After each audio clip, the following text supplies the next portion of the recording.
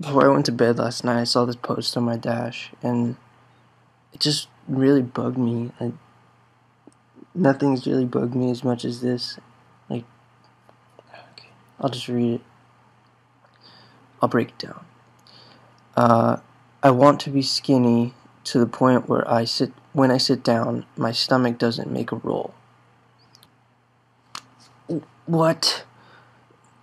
Anyway, to the point where my thighs are just close enough to the perfect size. Who can say what the perfect size of a thigh is? This isn't like engineering. These are human beings.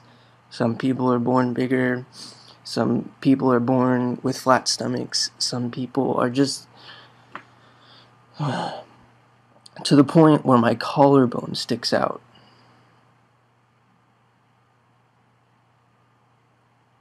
Okay. To the point where I don't feel uncomfortable and have to question myself whether I should wear something or not. I understand that teenagers are, and probably these are mostly teenagers being reblogged, whatever. I know that they're really mean, but what they say doesn't matter at all. Chances are you're probably curvy and beautiful, and if you follow me, you'll know that I'm pretty much an advocate for that. My girlfriend is gorgeous, and she has a curvaceous body, and a body that suits me, satisfies me, and everyone else around me. That's the kicker. I understand that maybe most of these people are probably single that are reblogging this, but I'm just going to tell you that personally, you probably have a beautiful body regardless.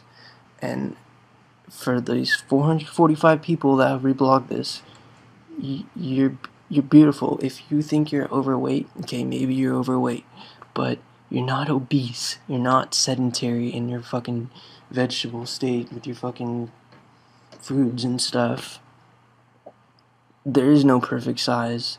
In ancient Greece, they had statues of all of the goddesses, and they didn't look like Barbie dolls. They had tummies, they had asses, they had boobs. I mean, that was beautiful, and that still is beautiful. You don't need to be insecure. Like, just rock it.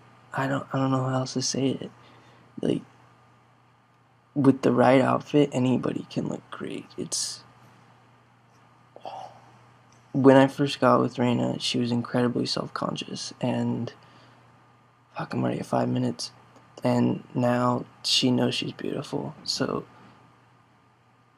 I'm just gonna tell you from personal experience, and this is what I believe, is that there's someone out there for everyone. So when you do find that one guy, he's gonna tell you you're beautiful, and you're never gonna have to post shit like this ever again. Oh my god.